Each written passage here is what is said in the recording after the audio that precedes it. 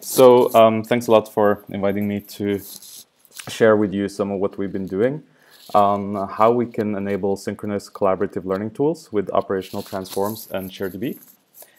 And just to give you a little context, I'm working on a platform called Frog with basically we want to enable rich configurable learning tools. There's a bunch of other stuff we do too, but I'm going to focus on the individual tools and how they support synchronous collaboration.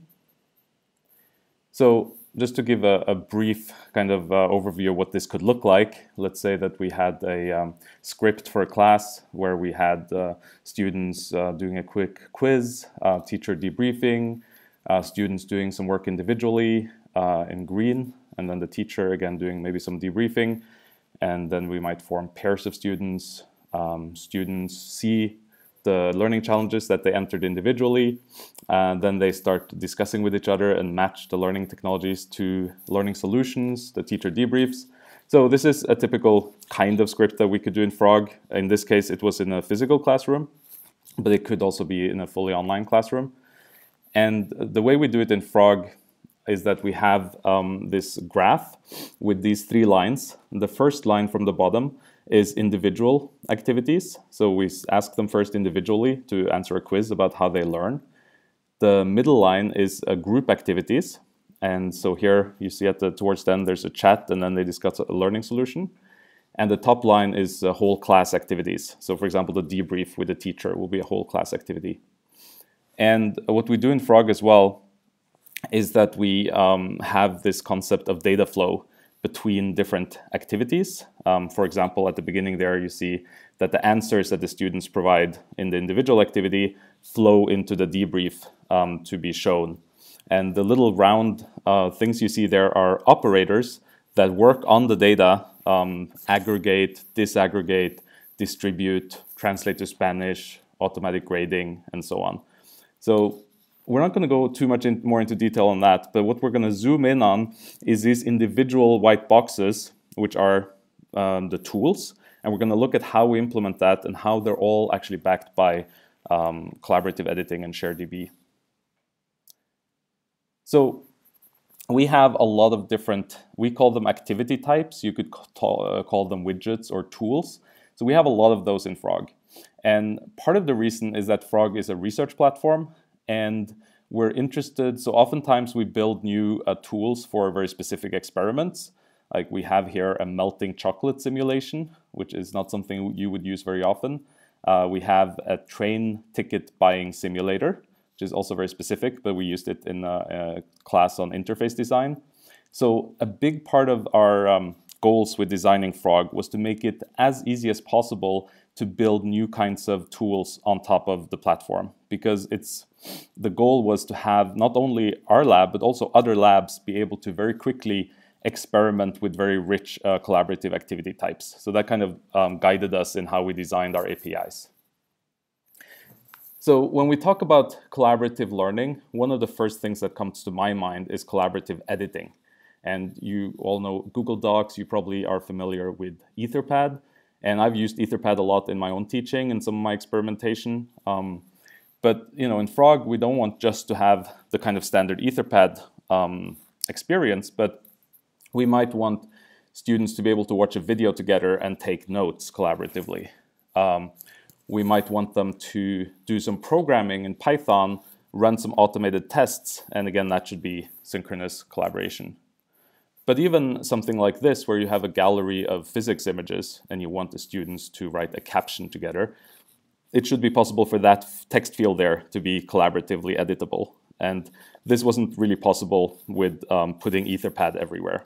So we were looking at other solutions. So so there's 2 approaches to collaborative editing that are fairly well known. The first one, and the one that came first, is called operational transforms.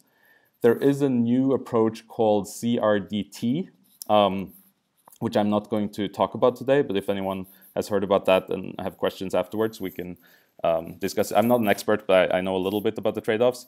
So there's all kinds of complicated graphs like this when you look into the literature on operational transforms. But I found some really nice slides I'm borrowing here from Joseph Gentle, who is one of the core programmers of ShareDB, but he was also on the original Google Wave team. So I'm going to use these slides instead. Now, imagine that you're editing a document, and you have Anne and Beth. And Anne, she wants to insert cat, so she inserts CAT. And Beth, at the same time, let's say that they do this very quickly, and there's some delay, and so practically at exactly the same time, Beth inserts dog, right? And we would like to preserve their intention, and so we would like the final document to have the text cat, dog.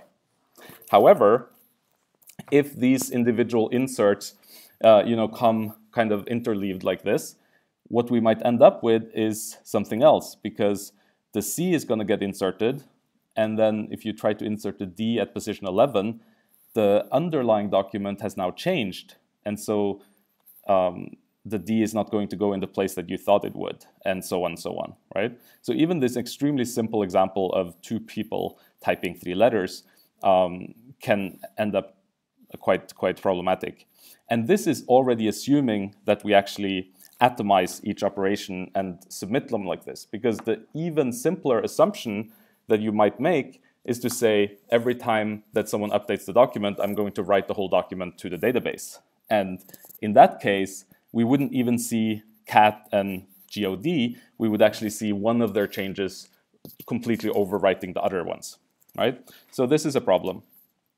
What we need to do is to transform the incoming operations so that we first apply the first one, insert C, and then we see that there's a new operation coming in, insert D, that was performed on the original version.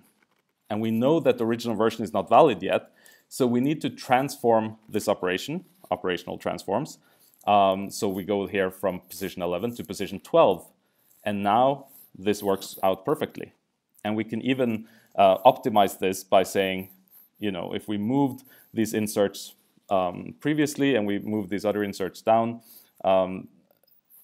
then it all makes sense. So what we need is a function that can transform these operations so that they preserve the intent of the authors. Now, initially, operational transforms were developed for text editing. This is a great example of kind of really interesting computer science research going back a long time, being applied to products that we use every single day, because there's really interesting papers on this kind of computer science theory, and I'm happy to share some links with you guys afterwards if you want to dig into it. So it started with pure text, and eventually people said, we want rich text, we want XML, we want tree structures, and so on. And so in ShareDB, you can have more complex things. So let's say that you had an array with the letter CAT, but now they're individual array elements. You have some numbers and DOG. And in this case, if Anne says, I want to move item 1 to the last position, and Beth says, I want to replace item 1 with E, then when we preserve this, basically we say, well, Beth now wants to replace the last item with E, right? So it's exactly the same principle of looking at the version that an operation is applied to, and if it's not the current version, we need to transform that incoming operation. Is that kind of clear so far? Just shout up if it's not. So there's a bunch of different specific the devil's always in the details. So there's a lot of different algorithms, although the most widely used ones seem to be the one that come out of the Google Wave, Google Docs, Etherpad kind of group of projects, because Google Wave was a very early example of this kind of algorithm, and it was eventually open sourced after Google decided not to continue the development. And Etherpad was an early project that implemented collaborative editing, and it was also open sourced when it was bought. So based on these ideas and built by Joseph Gentle, who was one of the early Google Wave engineers, and some others, ShareDB is one of the only really mature open source frameworks for doing very flexible operational transforms. It's on GitHub, you can see here. It has support not just for text, but also for JSON and for rich text. And it's been under development for, I think, since 2011. Currently, it's not under very rapid development, but it's very stable. There's a number of companies that use it. And it was dormant for a number of years. But recently, there was a company that kind of made a friendly fork because they had a number of small changes they wanted to make.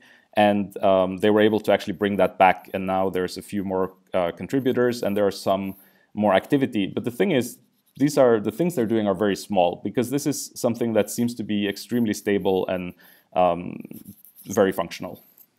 So let me go through a few key concepts in how ShareDB is organized. So the first concept is a connection, right? Now, ShareDB is JavaScript. It can run both on Node, on the server, and in the browser. So in Node, you can connect, you can set up a connection, and there's actually a number of different database adapters, but we use Mongo, which seems to be the most commonly used. If you only have a single Node connection to ShareDB, then that's all you need. But if you have multiple ShareDB servers that all want to talk to each other, they also use Redis as a message queue. So you set up a connection to Redis as well. And then you can also ask the ShareDB library to start listening to incoming WebSocket requests. And then, of course, on the client, you would connect to one of these Node servers that are listening to incoming requests. So basically, so once you're connected, we have collections, and these are very much like Mongo collections, and in fact, they are represented by collections on the Mongo side. So what can you do with a collection? Well, you can create one. You can search for documents, and you can either do a one-time search, or you can subscribe to a search. And this is where you can use the full Mongo query language. So you can say, I want to subscribe to all new documents that has this metadata. And then when someone adds a document somewhere, it'll just pop up with a callback.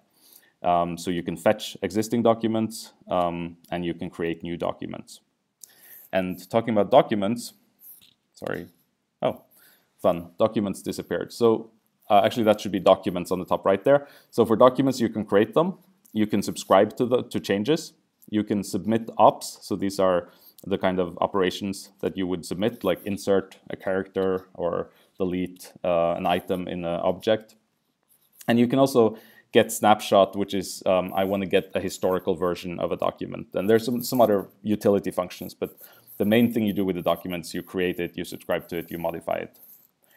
And a really important concept here is operational transform types, because the key is what are the different operations that you can do to a document, and how are they able to transform those operations in a meaningful way.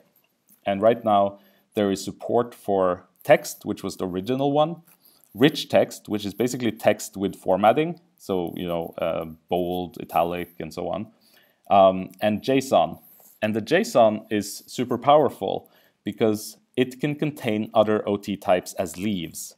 So you could have an object where there's a key called text : and then there's a string, but that string can be treated as a OT text, so you can have collaborative editing on it.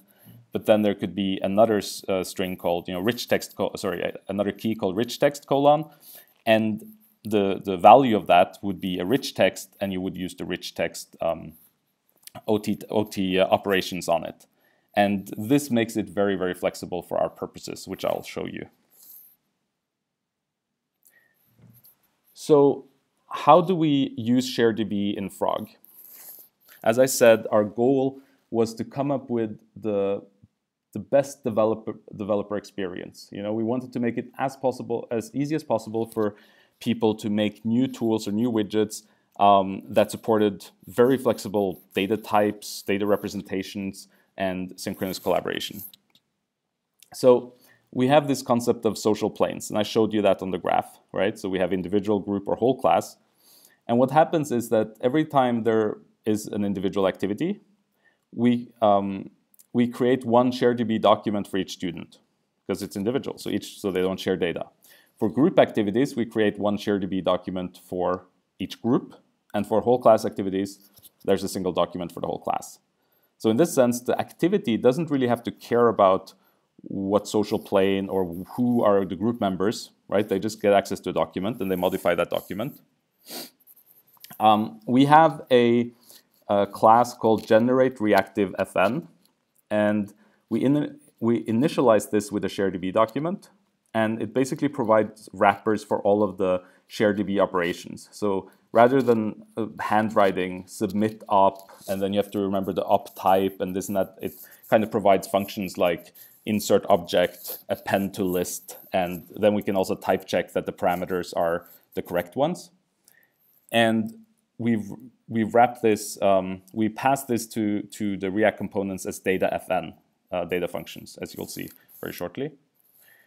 And then we have a higher order component, which is a React component that outputs another React component. So basically, every activity type is represented by a React component, and we wrap it in reactive hoc. So it takes a document ID, it subscribes to it on ShareDB, it calls generate reactive FN, which we just talked about, and then it renders the React child, which will be the actual activity type, with the two props data, which is the contents of the ShareDB document, and of course it gets then re-rendered every time the contents change, and data FN, which are these wrapped functions that I just talked about. And so the activity types are standalone NPM packages confirming to a specific, so we use flow types, so we have a flow type definition for the API. And there's two key files that they export. They have an index.js that has some metadata and declares the config function. And they have activity runner, which is this key React component.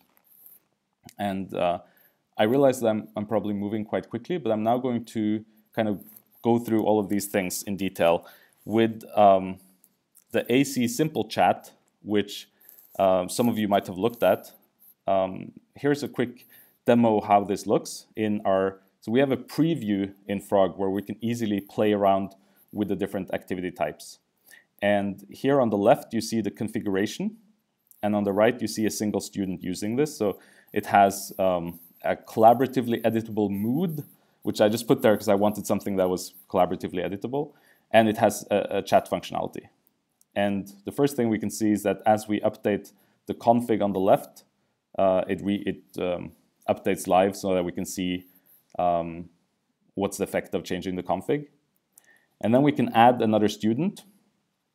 And we can see that the first field is collaboratively editable. The second field is a normal text field, but when we enter, it inserts a chat message. So it doesn't look good because I was trying to do something absolutely minimal to kind of highlight this core functionality. So in our repo, we have these activity types, and we have the AC simple chat with the files that we're talking about.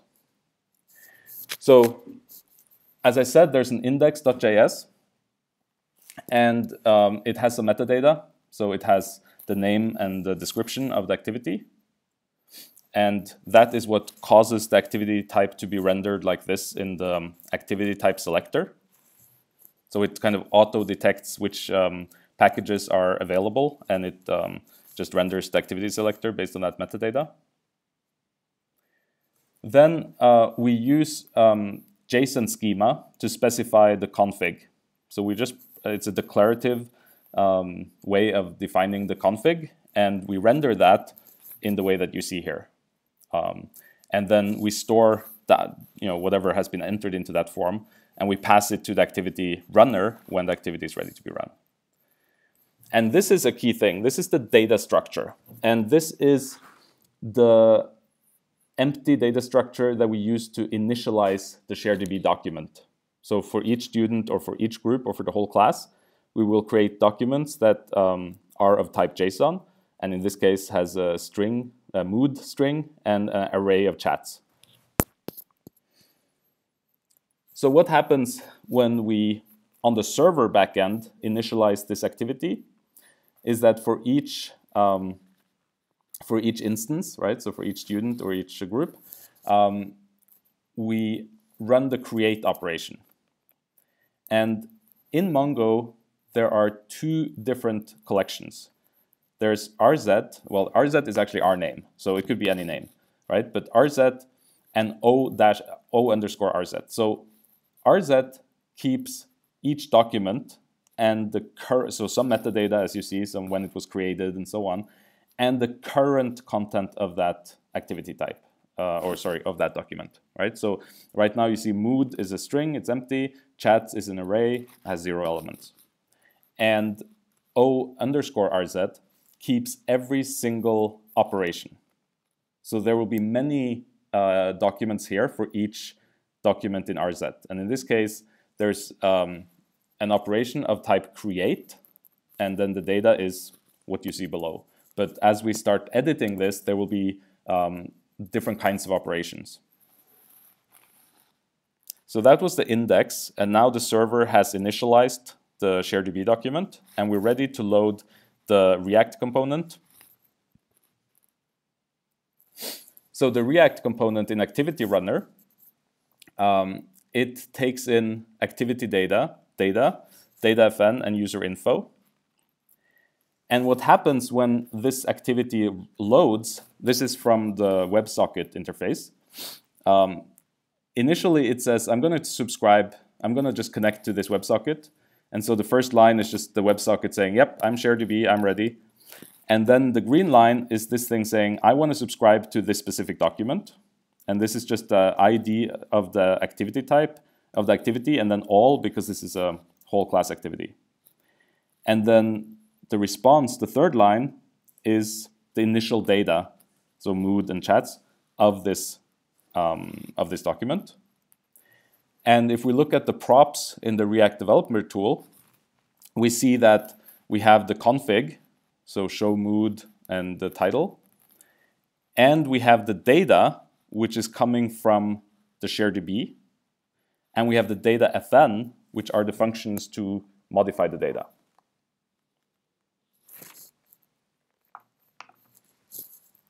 So as you remember, we declared what kind of config we want. Then the user types in the answers to those config questions. And then that config data gets passed into the React component. And here we can use that data. First, we use config.title to show the title. And then we have a conditional where we say, if the user said that we want to show the mood, then I'm going to show the mood, right? And here you see the reactive text. So this is a helper component that we have.